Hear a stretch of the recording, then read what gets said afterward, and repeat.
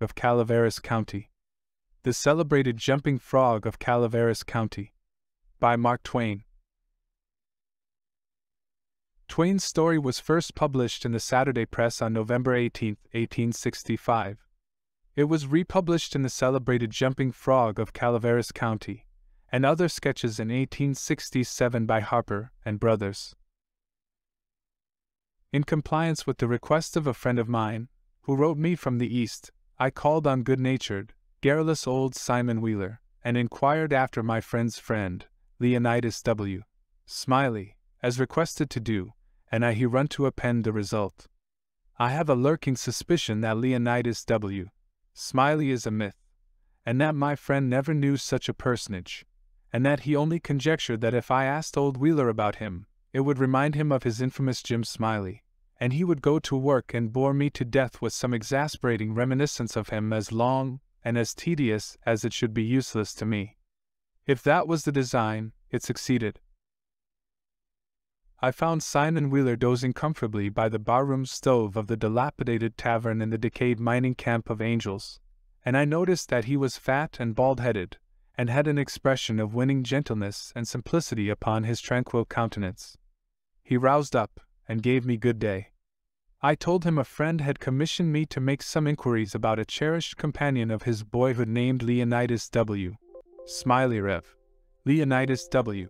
Smiley, a young minister of the gospel, who he had heard was at one time a resident of Angel's Camp. I added that if Mr. Wheeler could tell me anything about this Reverend Leonidas W. Smiley, I would feel under many obligations to him. Simon Wheeler backed me into a corner and blockaded me there with his chair, and then sat down and reeled off the monotonous narrative which follows this paragraph. He never smiled, he never frowned, he never changed his voice from the gentle flowing key to which he tuned his initial sentence, he never betrayed the slightest suspicion of enthusiasm. But all through the interminable narrative there ran a vein of impressive earnestness and sincerity, which showed me plainly that, so far from his imagining that there was anything ridiculous or funny about his story, he regarded it as a really important matter, and admired its two heroes as men of transcendent genius and finesse. I let him go on in his own way, and never interrupted him once. Reverend Leonidas W. Reverend Lowell, there was a feller here once by the name of Jim Smiley, in the winter of '49 or maybe it was the spring of '50, I don't recollect exactly somehow, though what makes me think it was one or the other is because I remember the big flume warn't finished when he first came to the camp, but anyway, he was the curiousest man about always betting on anything that turned up you ever see, if he could get anybody to bet on the other side, and if he couldn't, he'd change sides. Any way that suited the other man would suit him anyway, just so's he got a bet, he was satisfied. But still he was lucky, uncommon lucky, he most always come out winner. He was always ready and laying for a chance.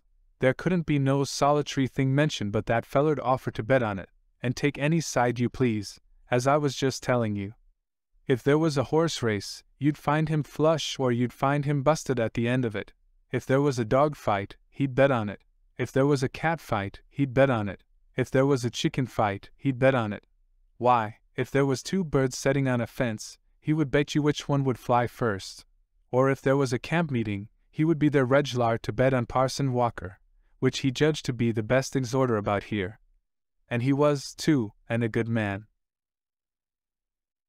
If he even see a straddlebug start to go anywheres, he would bet you how long it would take him to get to wherever he was going to, and if you took him up, he would follow that straddlebug to Mexico, but what he would find out where he was bound for, and how long he was on the road. Lots of the boys here has seen that Smiley and can tell you about him. Why, it never made no difference to him, he'd bet on anything, the dongayest feller.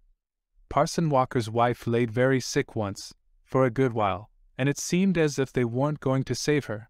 But one morning he come in, and Smiley up and asked him how she was, and he said she was considerable better, thank the Lord for his infinite mercy and coming on so smart that with the blessing of Providence she'd get well yet, and Smiley, before he thought, says, well, I'll risk 2.5 she don't anyway. This year Smiley had a mare. The boys called her the 15-minute nag, but that was only in fun, you know, because, of course, she was faster than that and he used to win money on that horse, for all she was so slow and always had the asthma, or the distemper, or the consumption, or something of that kind. They used to give her 200 or 300 yards start, and then pass her underway, but always at the fag end of the race she'd get excited and desperate-like, and come cavorting and straddling up, and scattering her legs around limber, sometimes in the air, and sometimes out to one side amongst the fences, and kicking up MRE dust and raising MRE racket with her coughing and sneezing and blowing her nose, and always fetch up at the stand just about a neck ahead, as near as you could cipher it down. And he had a little small bullpup, that to look at him you'd think he weren't worth a cent but to set around and look ornery and lay for a chance to steal something. But as soon as money was up on him he was a different dog. His underjaw'd begin to stick out like the forecastle of a steamboat, and his teeth would uncover and shine like the furnaces. And a dog might tackle him and bullyrag him, and bite him, and throw him over his shoulder 2 or 3 times, and Andrew Jackson, which was the name of the pup, Andrew Jackson would never let on but what he was satisfied, and hadn't expected nothing else, and the bets being doubled and doubled on the other side all the time, till the money was all up. And then all of a sudden he would grab that other dog just by the joint of his hind leg and freeze to not chaw, you understand, but only just grip and hang on till they throwed up the sponge, if it was a year.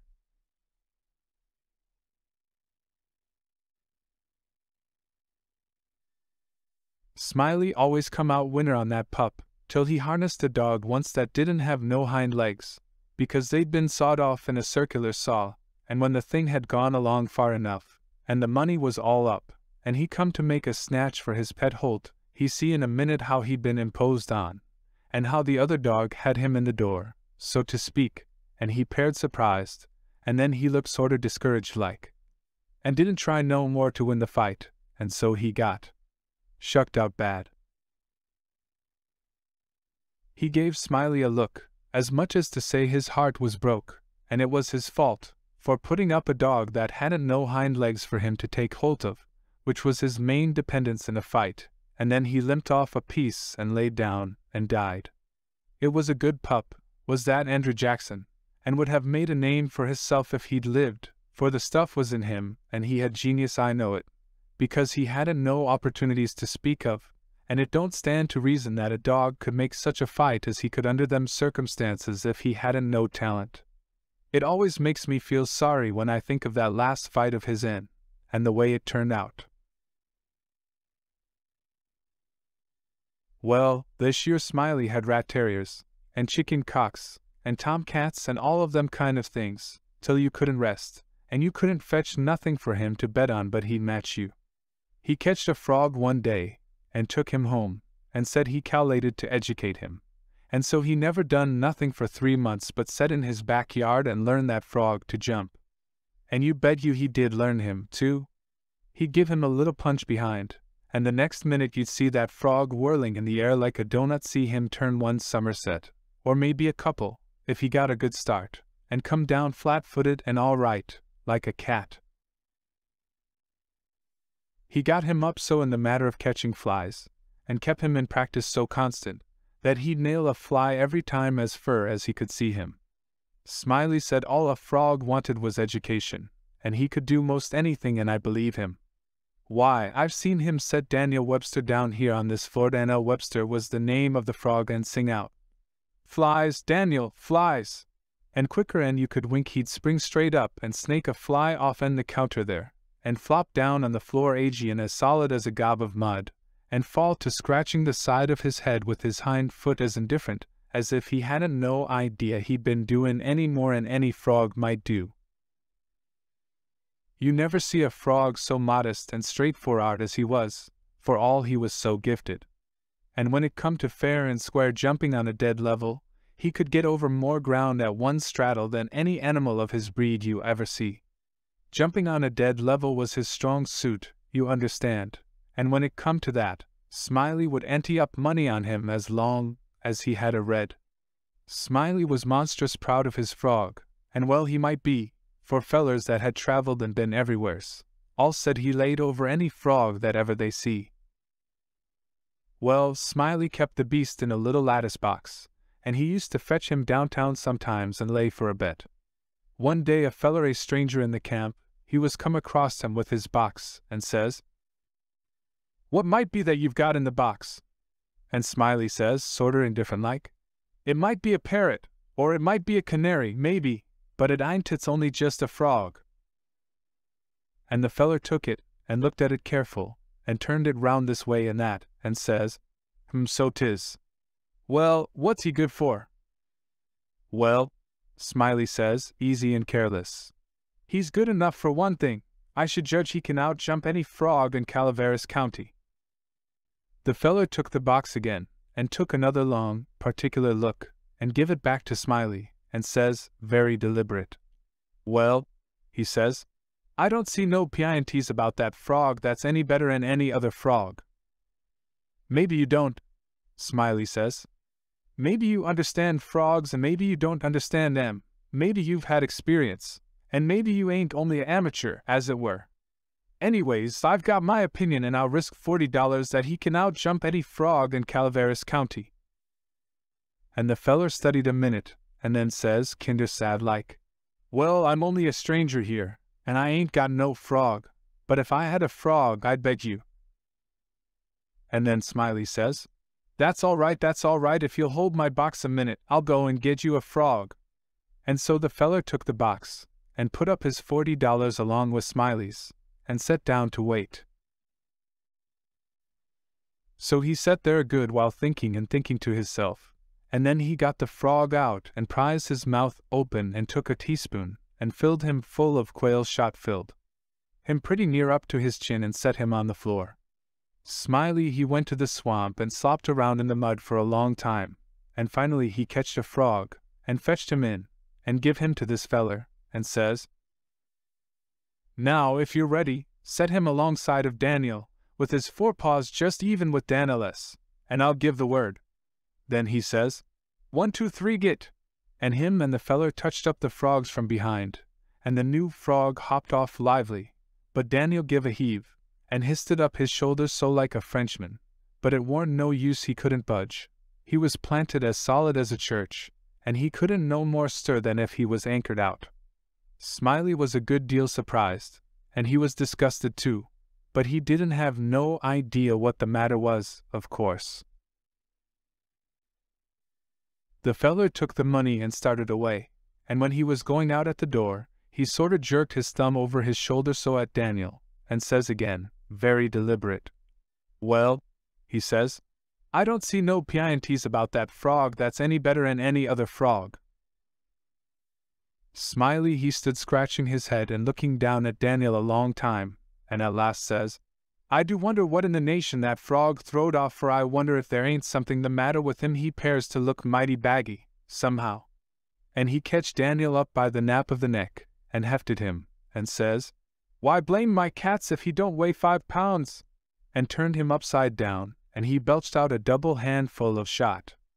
And then he see how it was, and he was the maddest man. He set the frog down and took out after that feller, but he never catched him.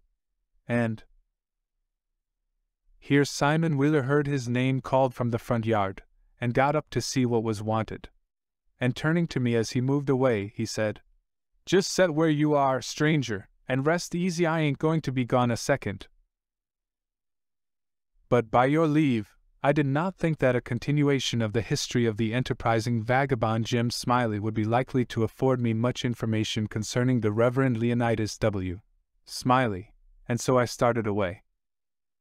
At the door I met the sociable Wheeler returning, and he buttonholed me and recommenced. "Well, this year Smiley had a yaller, one-eyed cow that didn't have no tail, only just a short stump like a banana, and—" However, lacking both time and inclination, I did not wait to hear about the afflicted cow, but took my leave. The celebrated jumping frog of Calaveras County was featured as the short story of the day on Friday, May 20th, 2022.